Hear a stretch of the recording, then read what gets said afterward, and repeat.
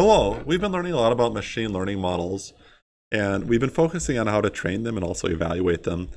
For the last lecture of the semester, I want to focus on something which is very practical, which is, well, how do we actually use or deploy a model? How do we deploy it so we can start making predictions about the future?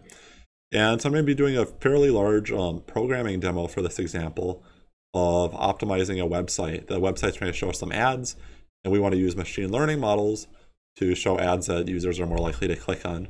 So the website will be something like this. It's a website where you can look for grocery stores in Wisconsin.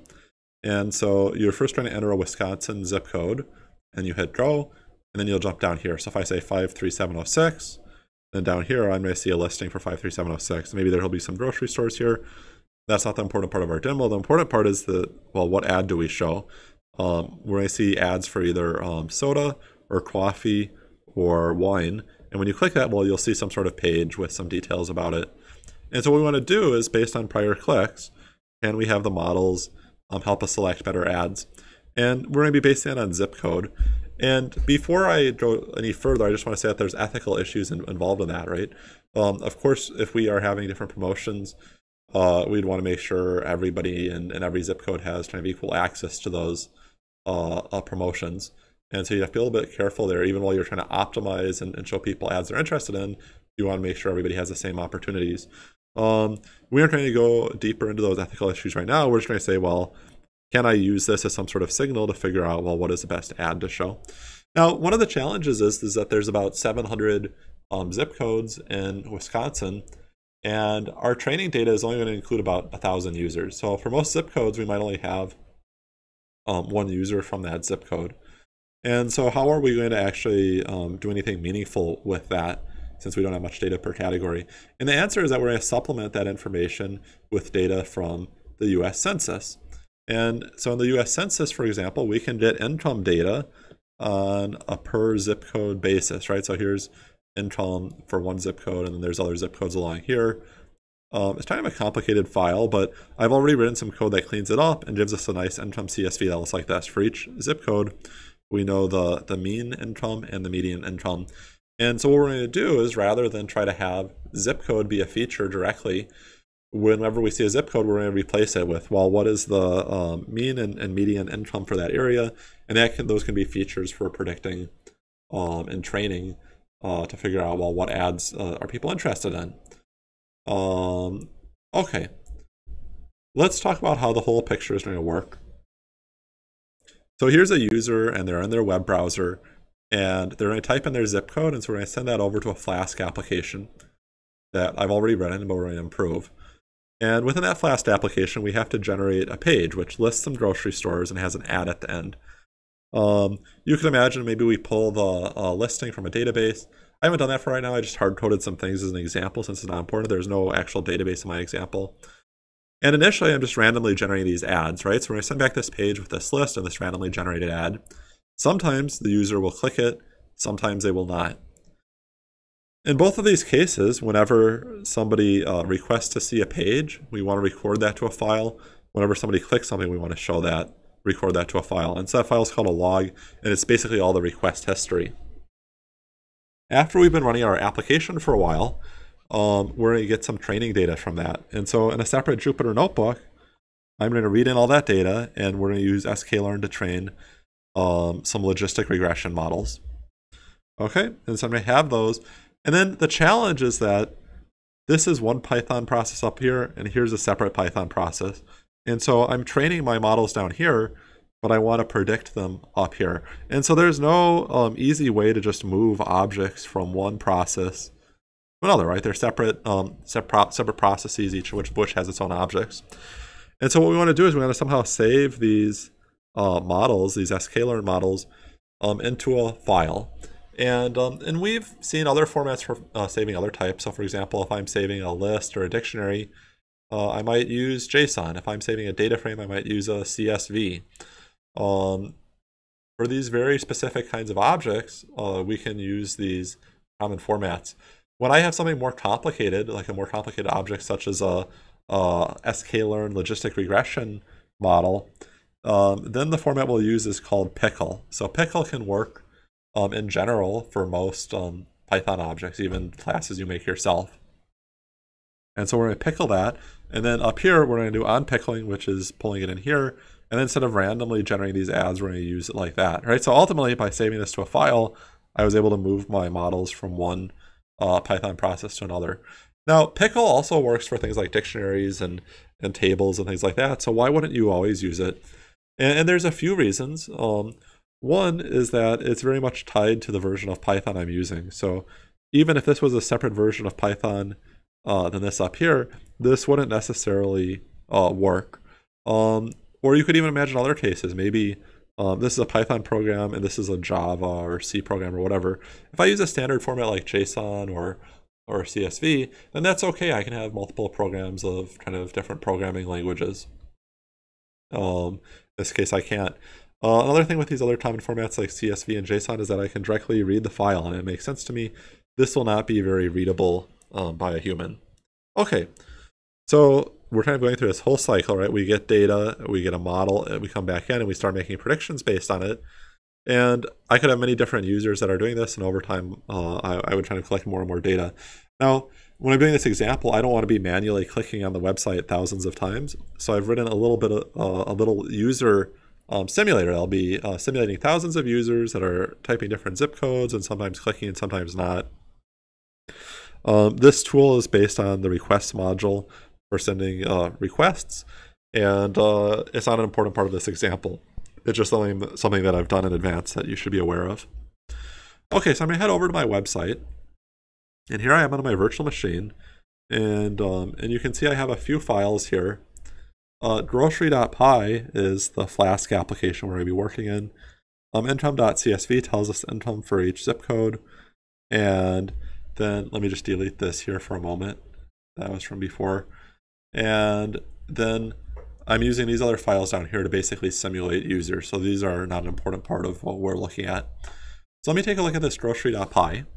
And I see at the top I have a dictionary of ads, right? So I have different ad names and then what shows up for that ad, right? Then I have my Flask application and I have 3 routes. I have a home page which shows that zip code box that we type it in, and it has like a button that you click to say go. I'm not trying to look at this closely because this contains some JavaScript code here, and we don't know JavaScript, so don't worry about it. Just know that it's letting the people type that in, and then it navigates the page. Where we'll start worrying a little bit more is this listing.html page. When somebody comes to this page, we have to show them the grocery stores, which for now I've just hard-coded since it's not a main part of what we're doing. And we have to randomly select an ad. So remember I had that dictionary of ads up above. I'm randomly choosing one, and that's the ad name, and then I'm pulling out the text. And then I'm putting that text down here in the bottom, right? So I'm kind of just formatting that. I'm injecting this ad text in the middle right here, and that's how I can generate different pages. In general, that ad text will contain a hyperlink, and if they click it, they're going to end up on this 3rd route down here, where I'll show them some information about the product. So I'm going to head over here, and I'm just going to run it for a moment. I'm going to say grocery.py, and it's running. This means it's public. This means I'm port 5000. And so I can copy this right here, and I can say I want port 5000, and there it is. And I can say whatever, and I go, and then I see the grocery stores for there. And if I click this multiple times, I might see different ads. I click an ad, and then I can see some details about that product. Okay, and so right now, you can see that there's these requests here, but it's not necessarily clear what ad is being shown. So I want to add some prints to make that a little bit more clear. Okay, so I'm going to head back here, and what I want to do is I want to record whenever somebody sees an ad, and I want to record also, I want to record when they actually clicked an ad down here. And so I'm going to record this information in something called a log file. And so maybe up here I'm just going to say log file equals open. You know how we've been doing this lately. We've been doing things like this. We'll say like with open, maybe I'll call it, this is my training data. And then I might do some writes to it. I might say like log file dot write, you know, whatever there. This is not going to work for me because I want this file to be open for my whole program for a long time, even though I'm trying to call different functions. So instead of using this style, which I normally prefer, I'm going to do this style. I'm going to say the log file object equals the open of that, and then I can write to it in different places as I like. When I have that open, and it's going to be open forever, and then down here, what I'm going to do is I'm going to say log file dot write, and then down here I'm just going to make this a format string so I can have some different pieces. I want to make a note that somebody clicked something, or I'm sorry, that they were shown something. They were shown an ad, and then remember I have to put a new line at the end of each whenever I'm writing something to a file. And then down here I want to make a note that they clicked an ad. All right, so I'm going to do that. And then what I want to do is I also want to show some information about them. I want to know who they are, right? So I'm going to use this user ID variable. I want to know where they're from. And finally, I want to know, well, what ad were they shown? Right, so I'm going to do all that down here. That's the main information I have. Now, I want to connect these shows with the clicks later. So when I'm down here, I should again make a record of the user ID. I already know what ad they were shown, so I don't need to record that again. Down here, I just need this to connect the clicks back with what was shown earlier. Okay, I'm going to save this. One last thing I need to do. Remember that when I open a file, when I will later close it, it kind of flushes all the data out to the file. Otherwise, the data might be temporarily sitting in memory. Where am I going to close my file? That is a very challenging question because this program is a web server and it runs forever, right? And I don't want to close it until my program finishes running. Well, my program finishes running because somebody just kills it. And so I want to have some way to make sure that when I write data, for example here, here I'm writing some data, I want to have some way to make sure that this actually ends up in the file. It doesn't sit in memory, even though I haven't closed the file yet. And so prior to close, there's another call we can do, which is flush. And flush means basically like any written data in Python's memory should go out. Basically, it should end up in the actual file. And so I'm going to have to do that here. And really, I'm just going to do that whenever I write that file. So I'm going to do that down here as well. And I'm going to save this. And I'm going to come over here and I'm going to run it again. You know what, I think I'm running into a problem here. There's no train.txt because I did not open it for writing. I'm going to save that and I'm going to run this. And then let me head back to my main home page here. So I'm going to be back here. I'm going to go to that and then I'll click the zesty wine.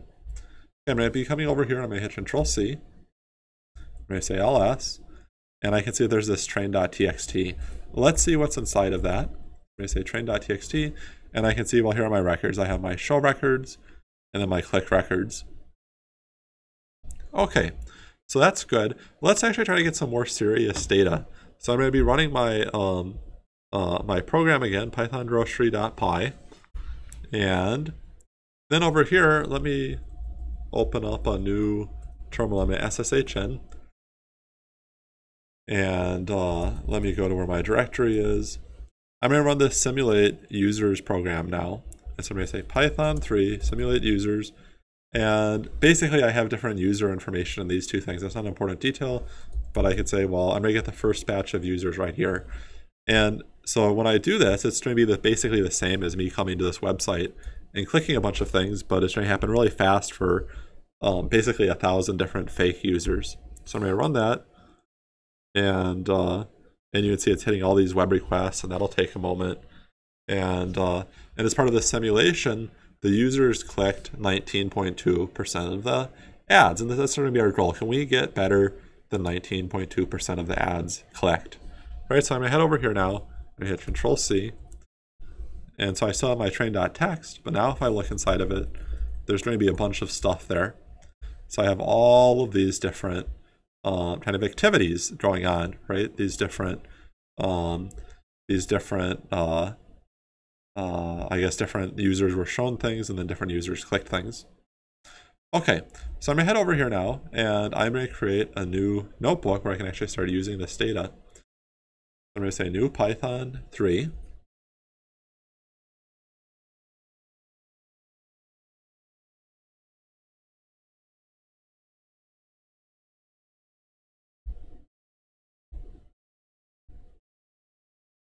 And excuse me, now I know my battery is not going to die in the middle of the demo. Anyway, so here I am, and I want to read in that file I was just talking about. So I'm going to say with open train.txt as f. That was the thing that was just generated by my grocery.py. Maybe I'll just loop over it. I'll say for line in f. Let me just print each line, because I have all these pieces. And what I'm going to do is I'm just trying to split it into parts. I'm going to say parts equals line.split. And maybe I'll print my parts of each line. And then what I can do is I can say, based on that first piece, what am I dealing with? Am I dealing with a record that says a show? So somebody was shown an ad, or they actually clicked an ad. And so I can say something like this. I can say, maybe I'll first just deal with the shows. I'll say if parts of 0 equals show. Well, what I want to do is I want to get these three things as a row in a data frame. So I want to get this in a data frame, this in a data frame, this in a data frame, so on and so forth. And so I'm going to get some rows for my data frame like this. And whenever I see this, I want to say rows.append parts of one bracket. And I think I actually need to have that be plural up there. And so I'm going to run this. And I guess I'm still having all my prints. Let me clean that up a little bit. And so then I have my rows down here, and I can say import pandas as PD. Maybe I should actually do this up here. It's generally good style to have all the imports at the top. And then I can say pd.dataframe, and I want all of those rows, just like that. I have this nice thing. And then I need the column names, right? So I need to have some columns here. And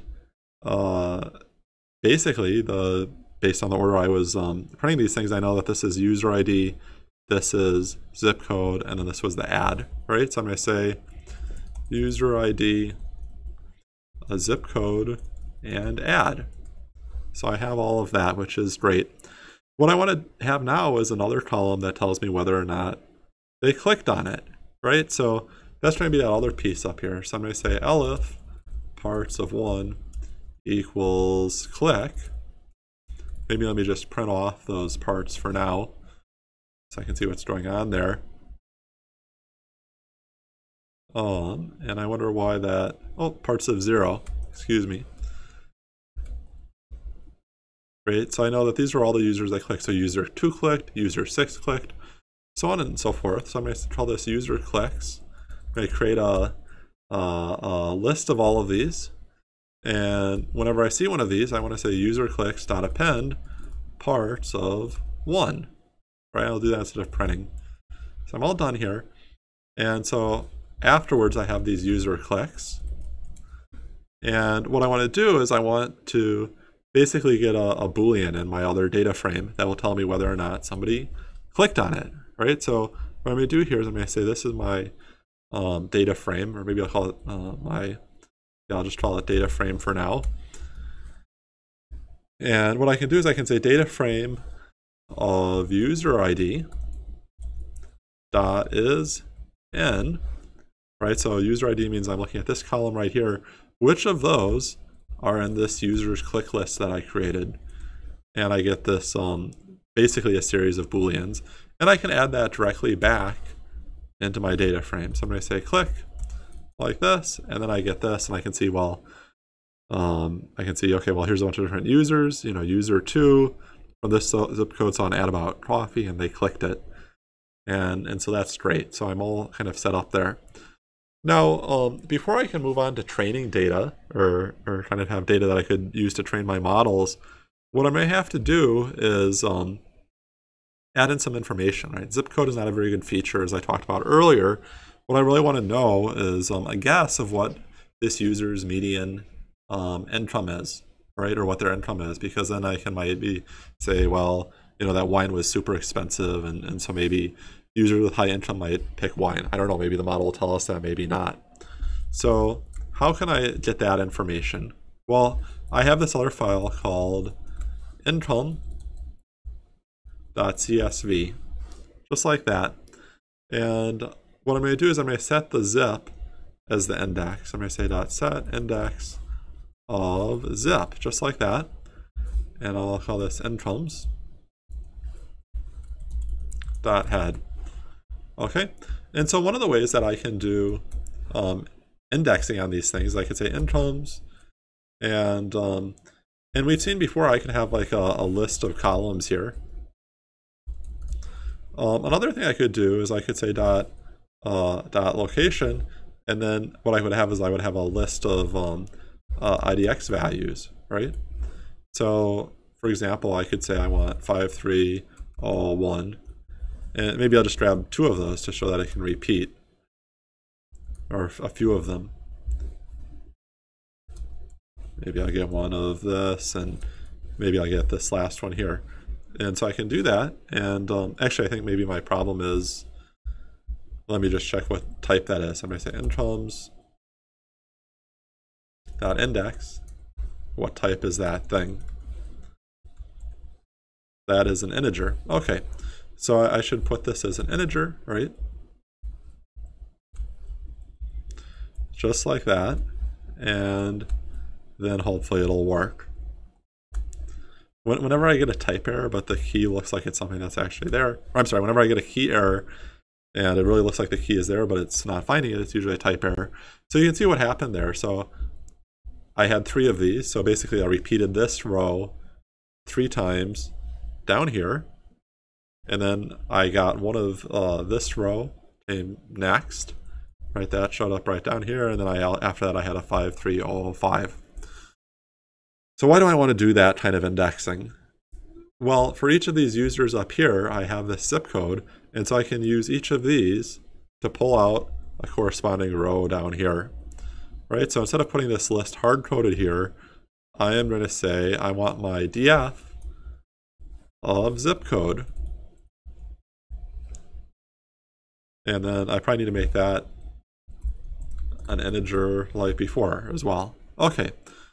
So I have these. So let me just try to see how this is working. So here, I guess the first zip code was 54750, and then 54812, and then 54750, 54812. And so what I'm seeing is that I have this new thing here. I produce this data frame, which can basically be lined up with my data about user clicks, right, to actually see what's going on.